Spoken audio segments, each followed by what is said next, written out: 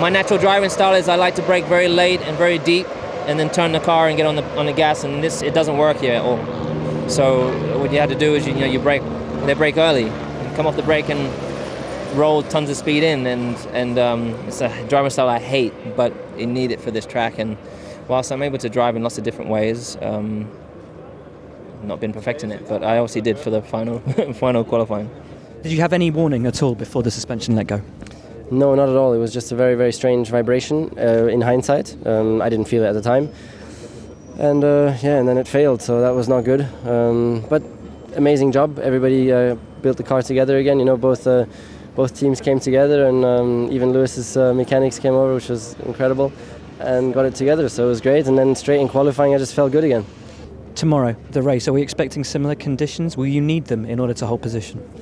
I think even tomorrow the forecast is just quite moody here, the weather. It can be a shower, at any time. We're starting obviously from P2. We'll see from there. I think the car has been good recently, even on long runs, and we'll do our best trying to hold on to that. But we have Ferraris coming from behind, which are pretty fast, and obviously Nico as well. So it's going to be a busy afternoon. I think the three people in front of me deserve to be in front. They probably took more risk. So not entirely happy, but the car felt very good. Had a good feeling all session, so it should be good for tomorrow. It's exciting to know that we were P2 on the wets as well, and we caught it just right. I mean, it worked today, and I feel it has gone up the other way in terms of we've been a little bit unlucky in quite a few qualifying sessions. And here, in a way, I took a lot of risks. I saved everything for the last lap of qualifying, and there could have been a yellow flag, but it was worth it. Very happy with the car and with my lab and with the whole team. They did a perfect job. I think it's the first weekend we brought the tires up to temperature in qualifying. We are always struggling with temperature. So that weekend was amazing until now. P12 in qualifying, good lap in Q1, very good lap in Q2 with the super soft.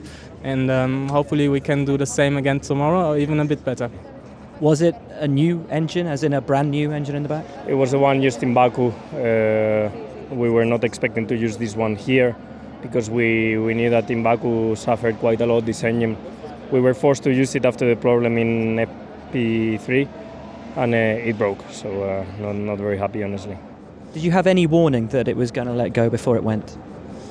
I had a puncture in first run, which was a bit odd because it was a bit strange, so the car was a bit strange, but I don't know exactly what happened there. We need to investigate. Obviously the curves are harsh, but the suspension that failed was the right one, so it was quite strange to see. But once it happened, I was a passenger, and it's not cool.